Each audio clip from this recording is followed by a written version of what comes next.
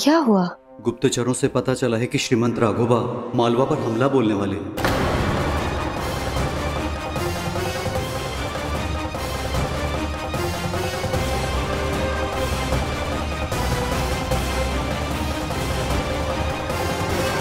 तुकोजी कहाँ है? वो तो मुहिम पर चले गए। ठीक है, तुम जाओ। अहिल्या, मालेराव नहीं छुट्टी आई। अब एक काम कीजिए, आप यशवंत को संदेश भिजवाइए। जी।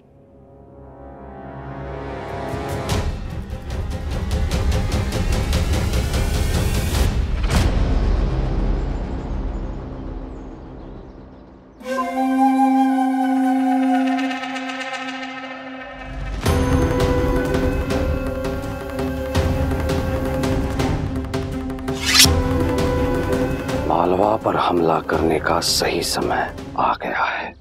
हमारी जीत का समय आ गया है और अब तो हमारी जीत निश्चित है, क्योंकि इस बार अहिल्या की मदद करने कोई नहीं आएगा, ना घर से ना बाहर से। हमारी सेना को 4 टुकड़ियों में बांट देंगे। मालवा की सरहद चारों तरफ से घेर लेंगे, ताकि हम जब वाड़े में पहुंचे तो अहिल्याबाई को भाग जाने का कोई रास्ता ही ना मिले।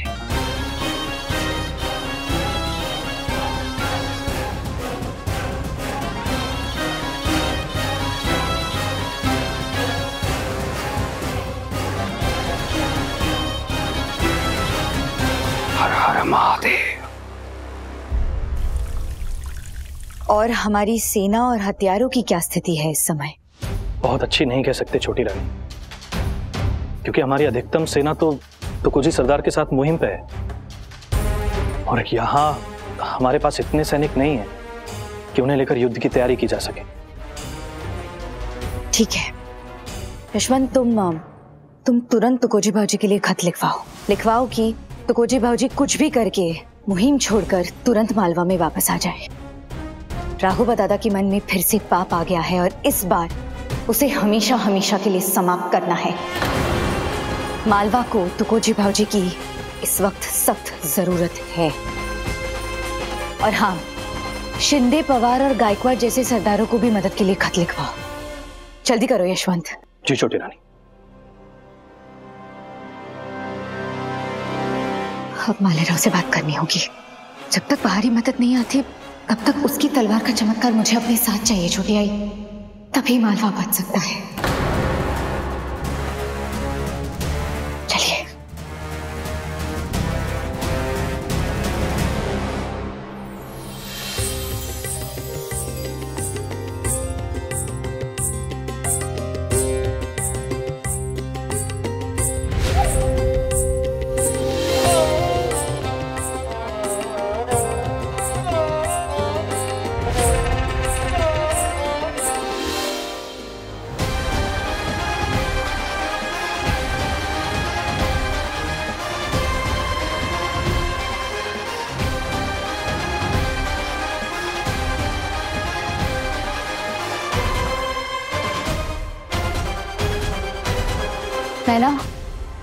मैना, मालेराव कहाँ है?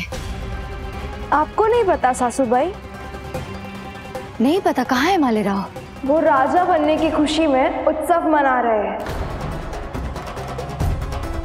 यहाँ मालवा चलने को तैयार है और मालेराव उत्सव मना रहा है।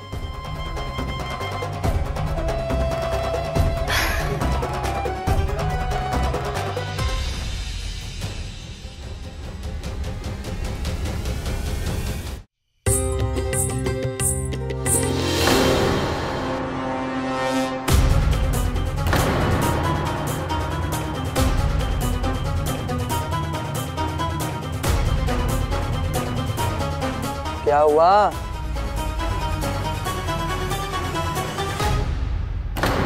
नृत्य क्यों बंद कर दिया?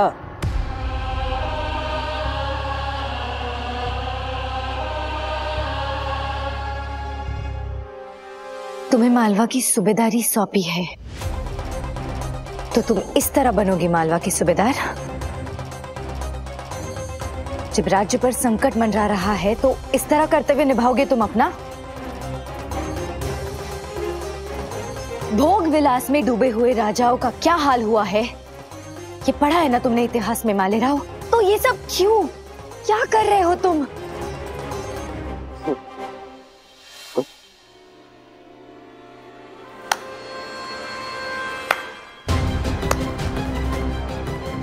भाई साहब, वाह। जब भी कभी हम कुछ अपने तरीके से करना चाहते हैं तब शायद आप हमेशा भूल जाते। हम भी मालवा के राजा हैं। तब तो आप कोई चर्चा भी नहीं करती हमारे साथ, कुछ नहीं, सीधा सीधा हमारी सारी बातों को नकार देती है। क्योंकि वो बातें नकारने की ही योग्य है मालेराव। मालवा के टुकड़े करने को मैं मालवा का विकास नहीं कह सकती हूँ। सब कुछ आपके हिसाब से, सब कुछ आपके हिसाब से ही होना है।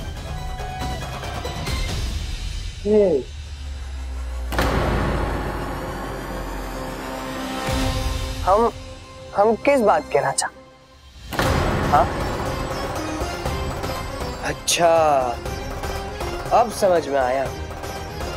अब आपको हमारी जरूरत पड़ गई, इसीलिए आप हमें याद करा रही है कि हम भी मालवा के राजा है ना? कह दिया तुम्हें जो कहना है, हो गया तुम्हारा। अब चलो मेरे साथ, मुझे तुमसे जरूरी बात करनी है।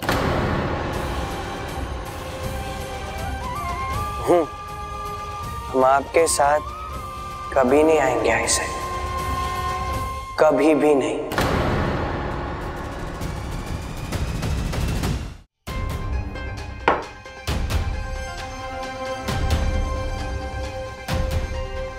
सुनो, हमारी बात सुनो। अगर सुनाई दे रही है तो हमारी आवाज सुनो। हम हैं मालवा के नए राजा मालेराव होलकर। और हाँ, हम तो बस कहने के लिए एक राजा है, बाकी अभी भी सब कुछ आई साहब के हिसाब से ही होता है।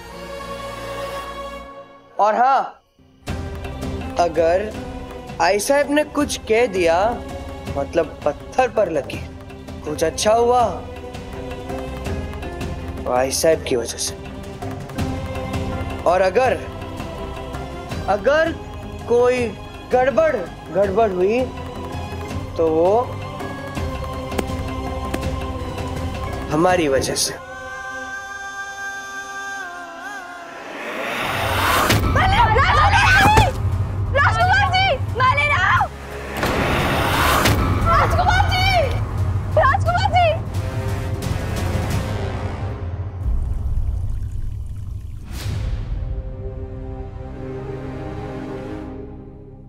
आने वाले 10 दिनों तक ये बिस्तर से उठ नहीं पाएंगे। क्या? जी, घाव बहुत गहरा है, विशेष ध्यान रखना होगा। जाकर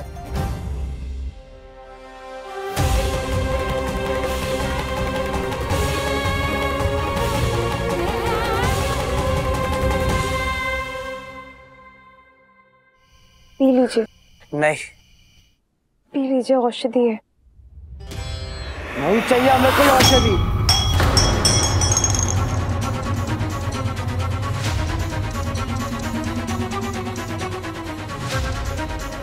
नहीं चाहिए। लेकिन आप समझ क्यों नहीं रहे हैं राजकुमार जी? अगर आपने औषधि नहीं पी तो आप जल्दी से ठीक कैसे होंगे? आपका दर्द कैसे कम होगा? बाहरी दर्द से ज्यादा दर्द हमारे अंदर, जो हमारी आई साहब ने दिया है हमें।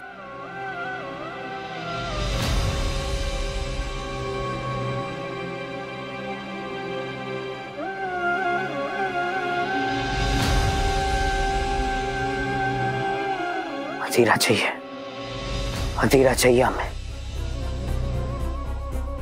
हमारे लिए मदिरा लेकर आओ। सुना नहीं हमने क्या कहा? जाओ मदिरा लेकर आओ, आते से हमारा मदिरा चाहिए, मदिरा चाहिए हमें।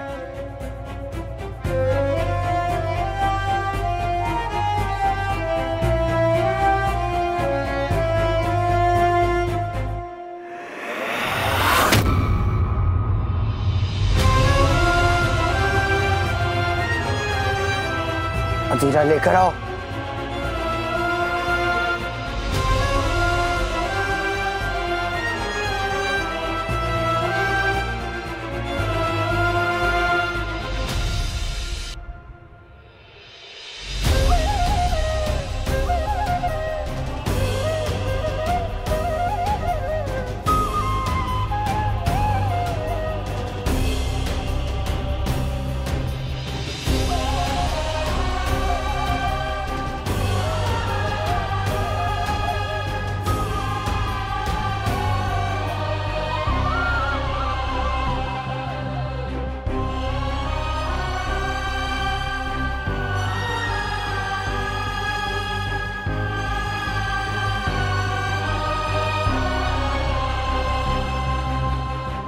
क्या हुआ अहिल्या?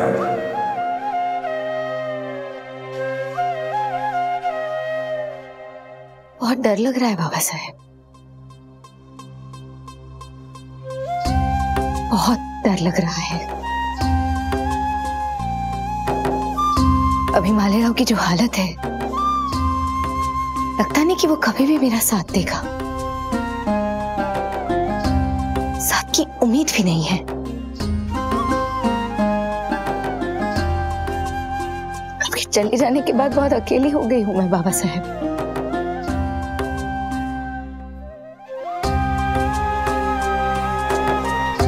ऐसे लगता है जैसे हारने लगी हूं, या शायद हार ही गई हूं मैं। नहीं, हमारी अहिल्या कभी हार नहीं सकती। उसे तो हमने अपना मालवा सौंपा है, क्योंकि वो उसकी रक्षा करने में सक्षम है, उसकी उन्नति में सक्षम है। तुम्हारे पुण्य का फल इतना है अहिल्या कि तुम्हारा ही कोई पुण्य कर्म तुम्हारे साथ खड़ा हो जाएगा।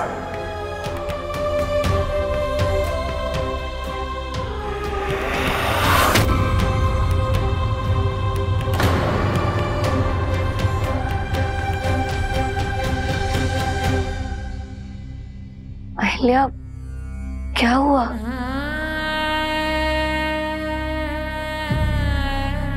कुछ भी हो जाए छोटी आई, कुछ भी हो जाए, मैं अपनी आखिरी सांस तक मालवा की रक्षा करूंगी, चाहे उसके लिए मुझे कुछ भी करना पड़े,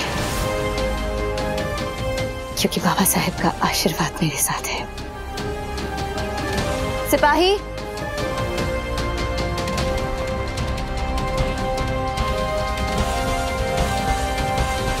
यशवंत कहाँ है?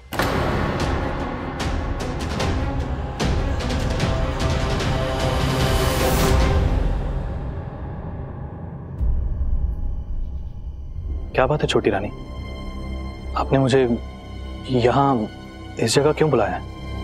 क्योंकि जो बात मैं तुम्हें अभी कहने जा रही हूँ, उसकी खबर वाड़ी की दीवारों को भी नहीं होनी चाहिए यशवंत।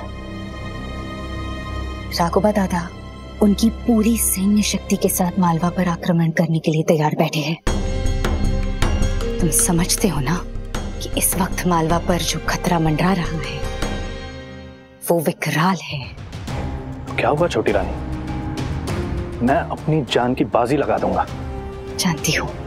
तो बस आप मुझे आदेश दीजिए। इतना आसान नहीं है यशवंत। राजनीति, कूटनीति, युद्ध नीति सब यही कहते हैं, मारा चाहे जाए राजा या साधारण सिपाही, अगर उसकी आहुति से राज्य का लाभ नहीं हो रहा तो वो आहुति राज्य का और आहुति देने वाले के परिवार का नुकसान है, और उस इंसान का दुर्भाग्य, बस और कुछ नहीं। देखो, तुकोजी भाऊजी का उत्तर अभी तक हमारे पास आया नहीं है यशवंत, और तुम तो जानते हो ना, हमारी आधे से ज्यादा सेना उनके साथ है मुहिम पर। उनके बिना हम राघोबा दादा का मुकाबला कैसे करेंगे? और जो सैन्य मदद हमने मांगी है उसे भी आने में समय लगेगा, और जितना मैं राघोबा दादा को जानती हूँ वो हमें ज्यादा समय बिताने नहीं देंगे। हो सकता है कल सुबह ही वो हम पर हमला बोल दे। कल सुबह? लेकिन छोटी रानी इतने कम समय में कैसे? वही तो। देखो यशवंत, कुछ भी हो जाए, किसी भी हाल में, किसी भी कीमत पर, ये युद्ध हमें जीतना है। हाँ छोटी रानी, लेकिन कैसे? मैंने एक तरीका सोचा है।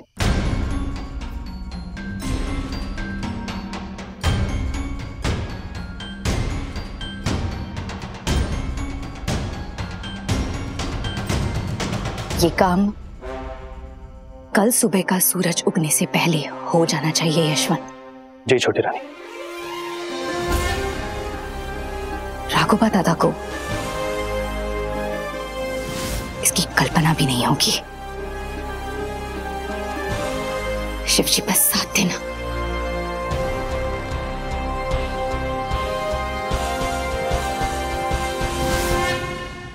आपको क्या लगा आपको ये इतना आसान है?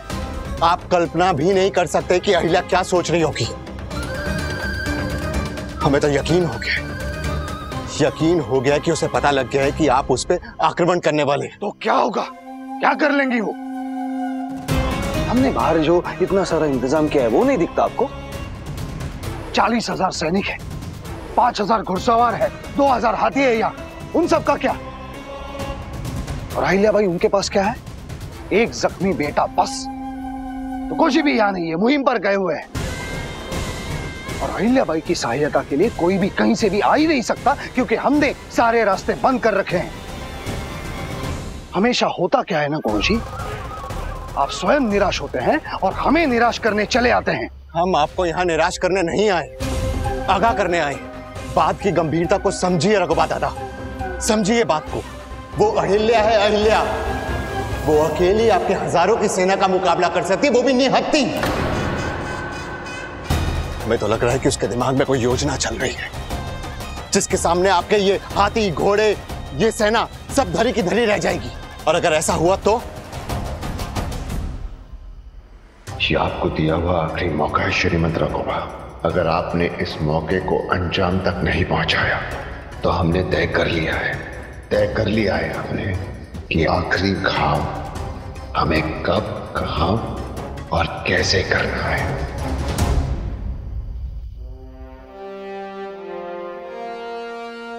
छोटी रानी, जैसा कि आपने कहा था, मैंने उन्हें बुला लिया है।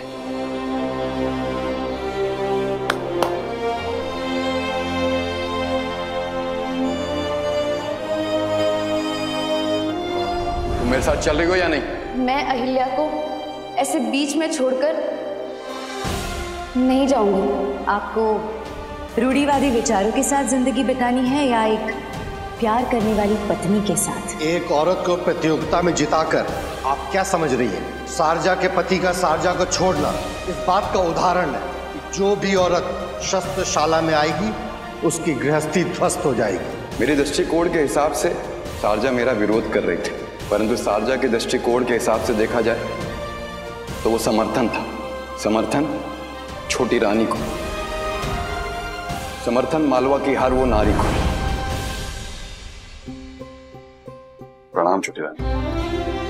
प्रणाम दुष्यंत भाजी। इतने सालों बाद।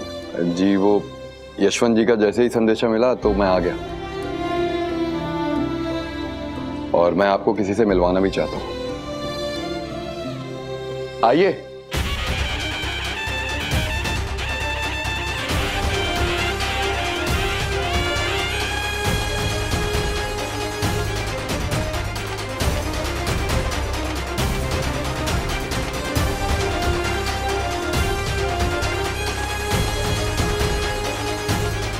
ये मेरी और शारजा की बेटी सुगंधा है। प्रणाम छोटी रानी। प्रणाम बेटा। बिल्कुल शारजा की तरह है ये। और इरादे भी बिल्कुल आई साहिब जैसे हैं मेरे। उनसे रत्ती भर भी कमजोर नहीं है मेरे इरादे।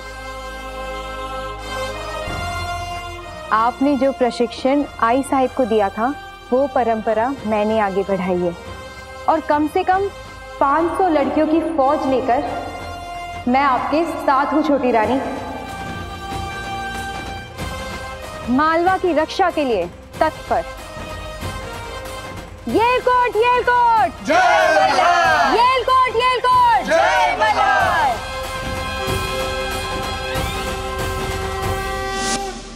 सबसे बड़ा धर्म है आत्मरक्षा, लेकिन उससे भी बड़ा धर्म है देव, देश और धर्म की रक्षा।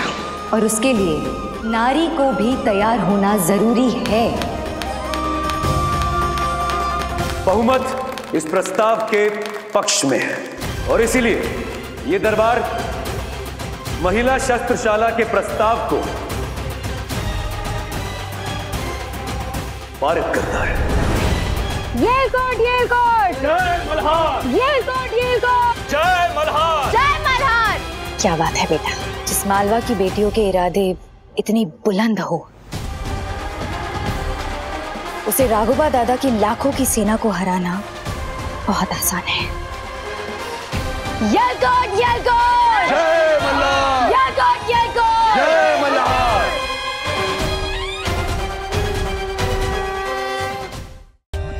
For more updates, subscribe to our channel, click the show links and enjoy watching the videos.